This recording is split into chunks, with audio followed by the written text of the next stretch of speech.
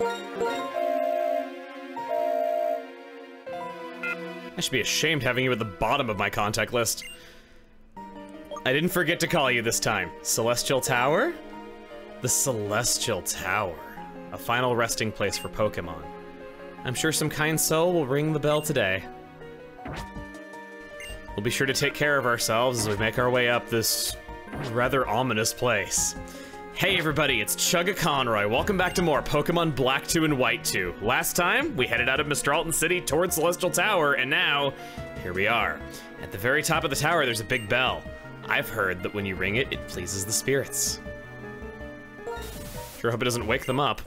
Hi there, how are things with Skyla? Oh, you still haven't earned the gym badge yet? Well, if that's the case, I'll keep up the field work until the plane is ready to fly. Oh yeah, why don't you try using this? A lucky egg! I just, giving the lucky egg to a Pokemon hold will increase the amount of experience points received in battle a bit. Having strong Pokemon will make it easier to fill your Pokedex pages. We're equipping that straight away. I'm putting it all on Pignati. Rocky Helmet's good, I think this is better for right now. Listen, I cannot stress how lucky we are to have that lucky egg. I know, it's like the name is fitting or something. Lucky eggs were always a bitch to obtain. They were some of the worst items to get in Pokemon. And in Gen 5 is when they finally started making them easily accessible just so that you can get higher experience points on a Pokemon that you want to level up. It's incredibly worth your time. Oh no, not a Musharna. I put Pignati in the lead because I wanted you to level up. Heat Crash is the move that does the most damage to you, which is sad news indeed. I don't trust that. We're gonna swap out to Aiden. You there. You having a bug type move is gonna help us out quite a lot in the coming battles. Defense Curl, Cinchi, we can get past that. You do have a lot of HP. I'm not super worried about Musharna because it has to be so high leveled for it to really have good moves. Yeah, it's just using a Lucky Chant right there in Defense Curl.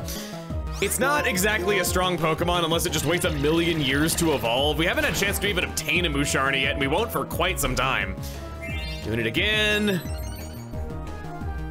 Just having a battle of the Stallman here. Hit you with a third Signal Beam so that you can finally rest in peace. Such an otherworldly sounding cry. Aiden gets to level 37. Wasn't even going to level Muddy Water. That's 95 power, 85 accuracy. Basically worse surf, but with a chance of lowering the opponent's accuracy. I don't care. Pignati gets to level 35. That's what I was hoping would happen. That's what I care a lot more about. Aiden thinking he's gonna upstage, but his new move sucks, so he was the one who got upstaged in the end. Thanks to my Litwick's light, my victory has come into view.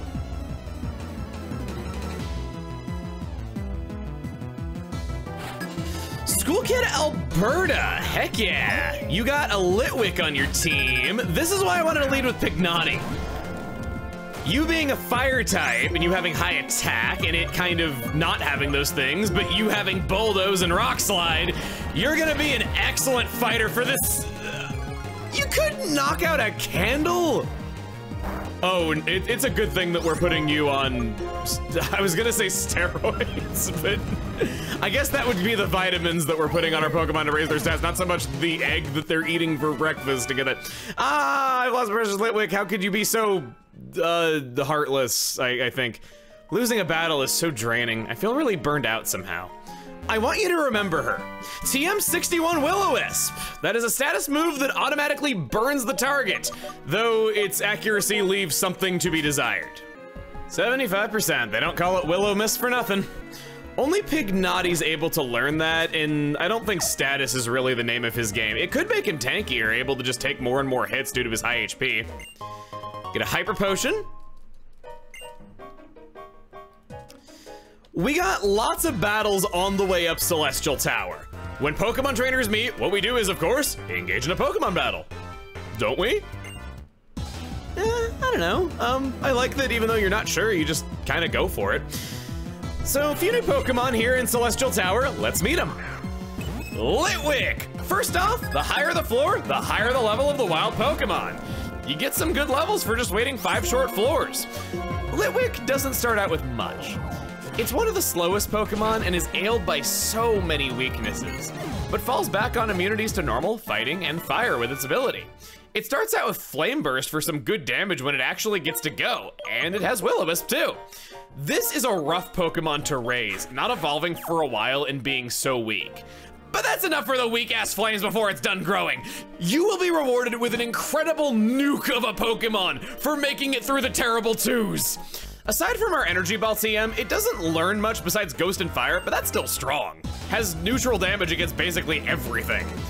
Flash Fire makes it a breaker of any special defense, but it has pretty middling stats everywhere else, with again, a lot of weaknesses. I can't really call this a sweeper as much as it is a wall breaker. It's some of the most intense damage there is, but definitely has downsides to be mindful of in the defense and speed. When used just right, it will burn anything away. Golbat! Happiness evolution? No problem. Should be pretty easy to land the Crobat. This thing will soar through the air at supersonic speeds. Golbat makes a good lead, able to get out a move against pretty much anything, and is easy to switch back into later due to having so many defensive benefits to that type. Furthering this use, it learns U-turn for a nice switch whenever trouble finds it. It'll need BP to purchase that TM though, so be warned. I wouldn't call Golbat's daddy frail either. It's okay at pretty much everything and has the slight benefit of never flinching. This is one of the few Pokemon that can learn Crobat X. If it's willing to give up the held item, that can be a great option. TMs and move tutors bring Super Fang, Shadow Ball, Zen Headbutt, and even Heat Wave. Totaling it all, Golbat is a Pokemon that can make good use of its intense speed and has a lot of decent traits even if it's not overpowered. LGM, another slow, bulky psychic type that plays with the conventions. Pre-evolved, its stats are simply sucky and evolves at a high level. Its abilities are only very situational, telepathy only ever does anything in doubles and triples, while synchronize requires them to use a status in the first place.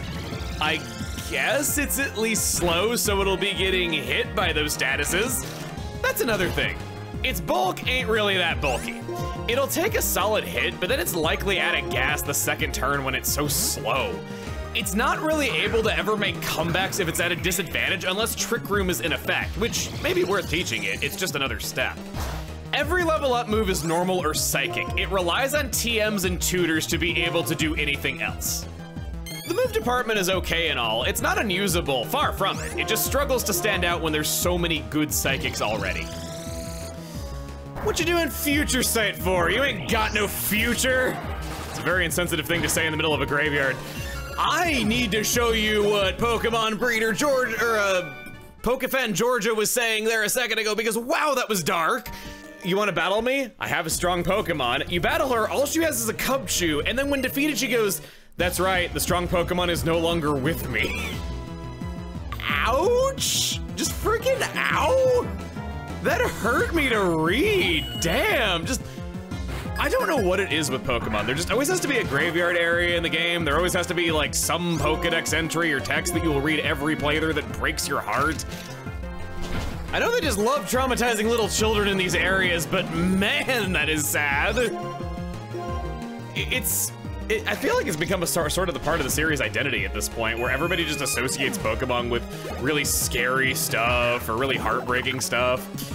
And I remember even as a kid, I didn't fully get how creepy it was. I remember that I didn't really understand the creepiness of Lavender Town as a kid. I just thought like, oh, there's just a bunch of crazy old ladies spouting nonsense and, you know, oh wow, people are stupid, Pokemon don't die, they faint. And I didn't get that, yeah, they also do die and that's what they're saying here. Yeah, it was kind of lost on kid me. And then as I got older, I realized, wait a minute, they're saying what in Lavender Town? Give me blood? They're channeling? This game was rated T on a re-release and now I know why? Just thought that was weird. You need a nurse's help? Sure, if you win against me, I'll make your Pokemon healthy. The alignment of those tombstones just looks like the screen is perfectly cut into 2/3 or something. What Pokemon you got? Dixie. You gotta leave Vanny. Well, I got some bad news for you. I got a bird. Well, okay, it's more of a dragon than a bird. I can go for Rock Slide. Okay, fine, it's still the same. That might be bad. You're pretty oh boy! It might be worth putting the Eviolite on you now that I see that. You're gonna faint this turn no matter what. I'm better off just switching into Pignati. Yeah, we'll do Pignati here. Hang in there, Pignati, just a little more. Razor Leaf? Oh, critical hit, okay, okay. I was about to say, you're even weaker than a Slash? We are fine, we are fine. Just crush that bug beneath your massive girth. And to level up. It is with your blood that I learn Assurance. I mean, it's a dark type move. If I'm taking damage in the same turn, it's doubled. I am pretty slow, but I don't think I really want it. I think I'm fine. Yeah, we'll give up on it. Jade grew to level 37. Come on, your team is really healthy. And you will make me healthier! Pignati is evolving!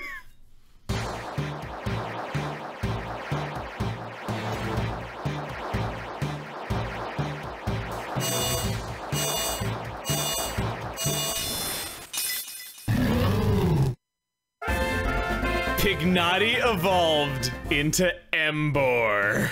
We've made it. He's fully grown. Time to give your Pokemon some energy. Oh, gotta match how energized I'm feeling after that. Making Pokemon feel better. That's what I'm here for. I like that. That's really wholesome. I don't know, that's part of the reason that I'm an entertainer. Just hearing that I made somebody laugh, I think, is really nice. It doesn't matter if they're laughing with me, laughing at me. I don't really care. Just so long as, you know, you're laughing. That's the important part.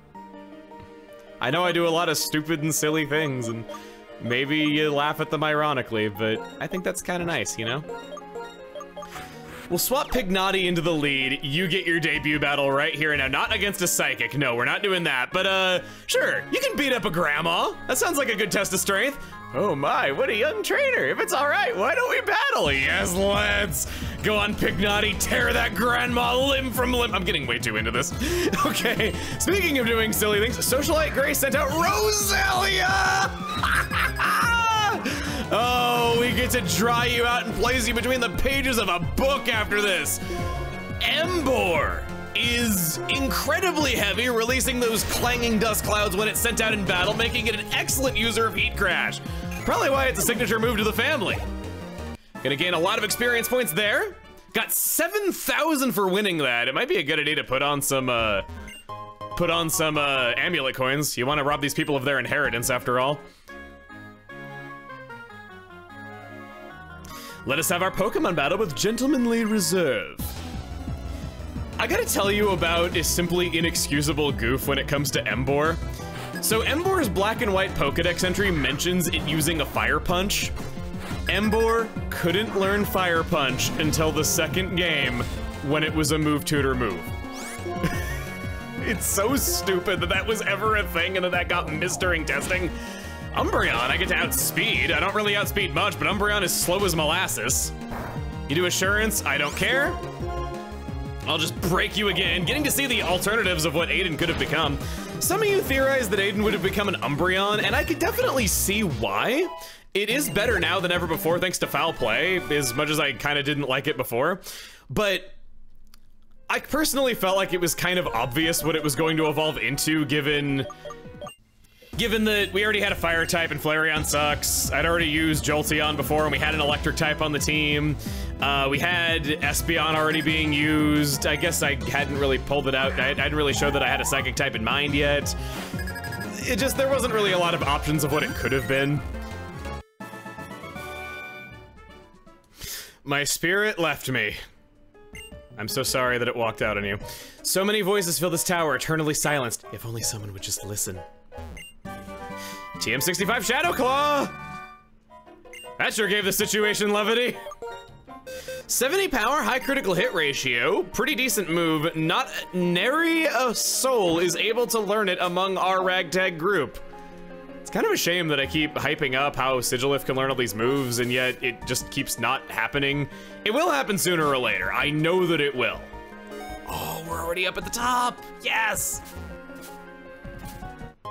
Up at the top is a ghost gem, adding more to our collection. Wow, these clouds look good. Just the way that they're waving and rippling. Man, some of the aesthetics in this game look better than even a lot of modern games that I play. They knew what they were doing. I'm gonna make my mom proud by being the one to ring this bell today.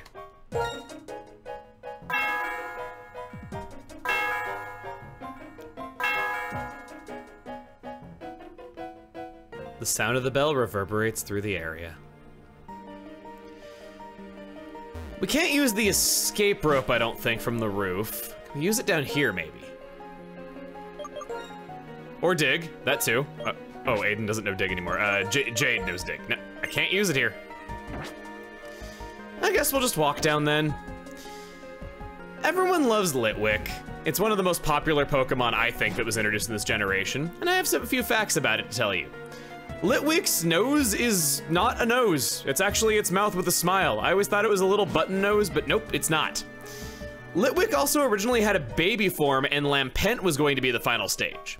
We've never seen what this Pokemon looked like, but according to Ken Sugimori, some visualization was made on it before the idea was dropped. They felt it wasn't working, it was gonna be a flame, and they felt like a flame evolving into a candle didn't really make a lot of thematic sense, thus Chandelure was created instead, making them all themed around light fixtures. Positive change if you ask me. Chandelure is one of the best Pokemon ever, I think. Back in Mistralton City, we got nowhere else to explore. Did you notice that girl I told you to remember was gone? Ooh, they stole her soul. Nah, she just relocated to the Pokemon Center. After our Pokemon battle, I felt a little burned out. But as long as my dear Litwick is with me, I'll be okay. Anytime, anywhere. Litwick's Pokedex entry mentions that it is known to drain life from people. So yeah, it's the cause of her poor health. That's a full day of exploration up the Celestial Tower. We've gotten a lot stronger. Pignati is fully evolved, just in time for a flying gym where it won't get to contribute much of anything. Well, we don't have to talk about that. Next time on Pokemon Black 2 and White 2, we're challenging the Mistralton City Pokemon Gym. See you guys then.